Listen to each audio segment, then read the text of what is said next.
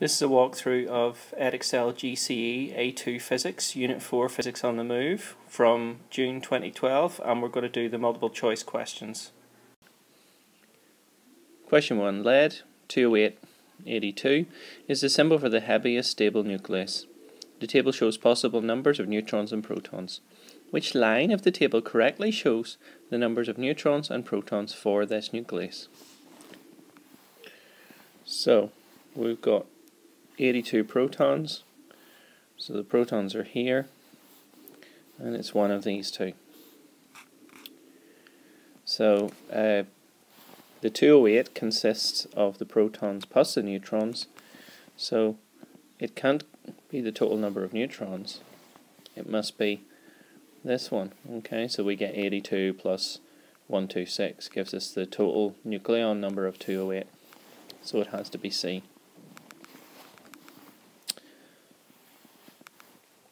2. A car is accelerated from rest. Which graph correctly shows how the kinetic energy varies with momentum p? So if we just remember that EK is proportional to v squared, because like kinetic energy is half mv squared, momentum is proportional to v. So we're looking for the one. It's definitely not going to be a straight line, so we can rule that out.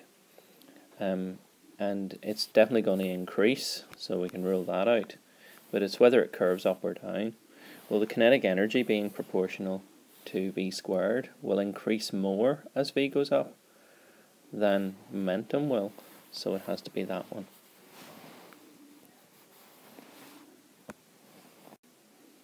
Question 3. An inelastic collision is one in which one of these things is true. Momentum is not conserved. Momentum is always conserved. That's not true. Momentum and kinetic energy are not conserved. Momentum is always conserved. Momentum and kinetic energy are conserved. Well, inelastic is ones where kinetic energy is not conserved, so that's also not true. Kinetic energy is not conserved. This is the definition of an inelastic collision. Okay, question 4. The unit of electric field strength is one of these. So even if you can't remember it from bookwork, you know that hopefully the force on a charge is the electric field times Q. So E can be force over charge, which means it'll be in newtons divided by coulombs, which is that one. Question 5. A capacitor is discharging through a resistor and the time constant is 5 seconds. The time taken for the capacitor to lose half its charge is going to be one of these values. So we have the Q at some time equal to Q naught e to the minus t over RC. So Q over Q naught equals e to the minus t over 5 in our case. And if we put the Q and Q naught values in, these are going to be 1 over 2, with Q naught being twice what Q is. So we take the natural logs of that, we get the natural log of 0.5 equals minus t over 5.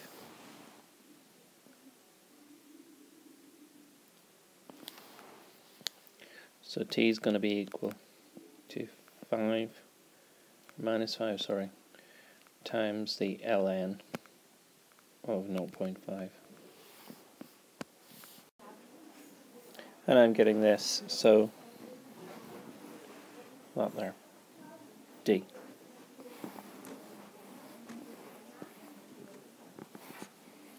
Question 6. Which of the following statements does not help to explain why electrons can be used to probe the nuclei of atoms?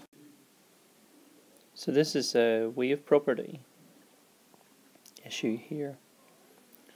So You can have wavelengths that are the right kind of sizes. They can be accelerated to give them such wavelengths, and they can exhibit diffraction effects. I think the issue here that's not relevant is the particle property of the electron, the fact that they're negatively charged. Question 7. The diagram shows two parallel plates a distance d apart. There is a potential difference V across the two plates. A particle of charge minus q is placed between the plates as shown. The particle is attracted to the positive plate and moves through a distance x. Which of the following expressions gives the work done on the particle as it moves? Okay, so work is force times distance. And because this will produce a uniform field, we know the force is constant, and so we're multiplying by the distance. So the force is going to be E times the size of Q, and the distance in this case is X. So that's the force times the distance. Now we don't have electric field, but the electric field is V over D, so we've got V over D times Q times X.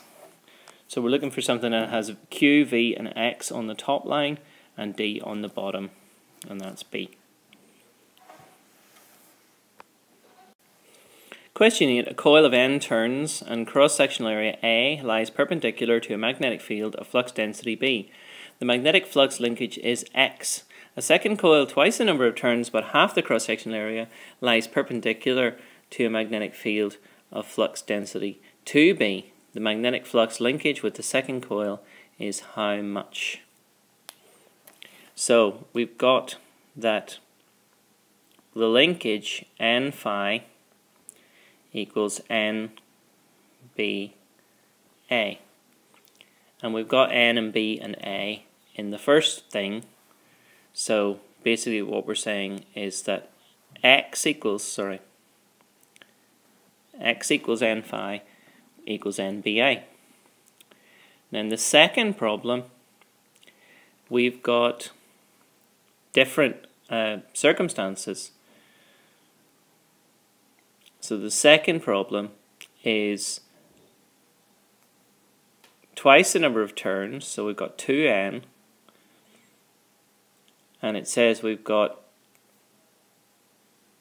half the cross-sectional area and twice the flux density, so we've got 2n times 2b times a over 2, because it says it's half the cross-sectional area.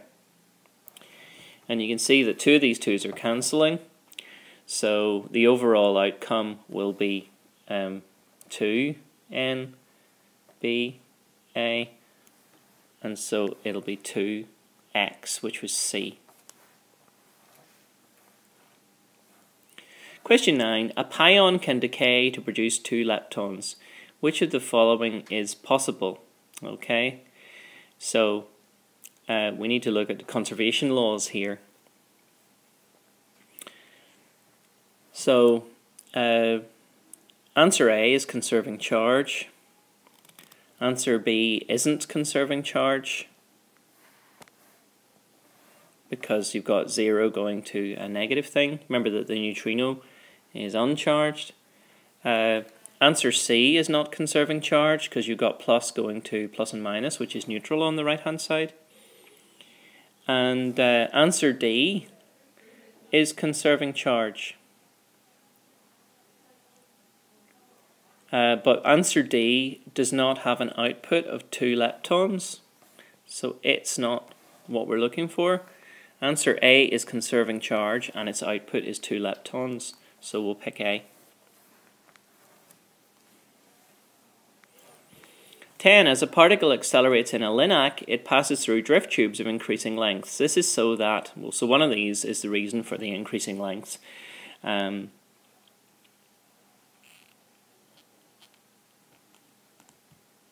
the reason we use the increasing lengths is because we want to use a fixed frequency, and so we make them longer to compensate for the fact that in the later stages of the LINAC the particle's moving faster, and we make the tube longer to make it stay in it for the same amount of time. So it's really, it's going to be this one with the frequency being constant, but let's have a look. Particle can be given more energy within each tube. Particles are not given energy within each tube. They coast at steady velocity in the tube. It's only between the tubes that they get an acceleration. Let's have a look at C then. The accelerating voltage can be as high as possible. That's not why we make the tubes longer. The time spent in the tube by the particle is longer. No, we want it to be the same amount of time. That's why, because we want to use a single frequency. So the answer there is B. And that's it for the multiple choice. Thanks for watching.